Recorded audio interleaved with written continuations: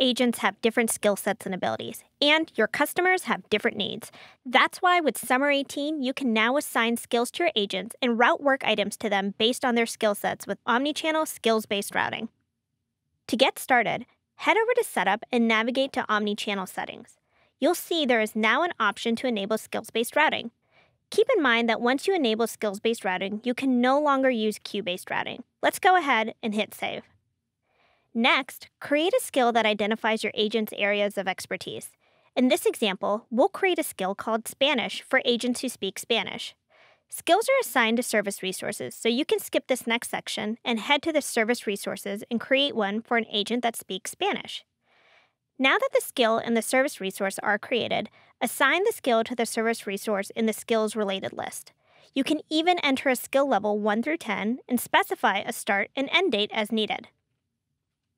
Now you need to attach the skill set you created to incoming work so it will be routed to the service resource assigned to that skill set.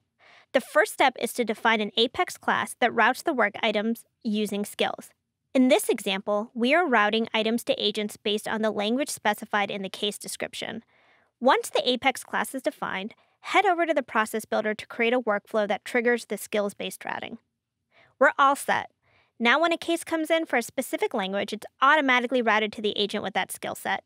And if needed, the agent can easily transfer the case to a different skill set.